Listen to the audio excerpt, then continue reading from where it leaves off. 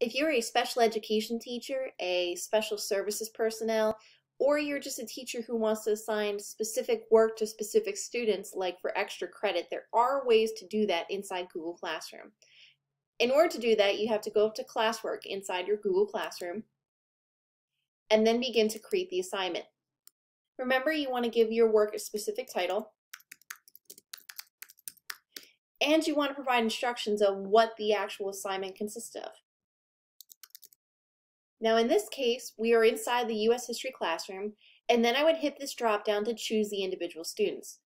You would start by unchecking all students, and then selecting the individual students who should receive this assignment.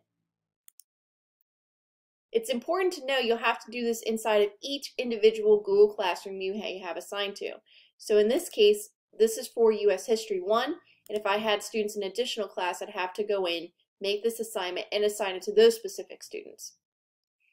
You would assign a point value as it makes sense, and remember to assign a due date so that the students know when the assignment is due. Add the topic the same way. Anyone who's considered a teacher would be able to see the assignment and be able to see any private comments sent back and forth.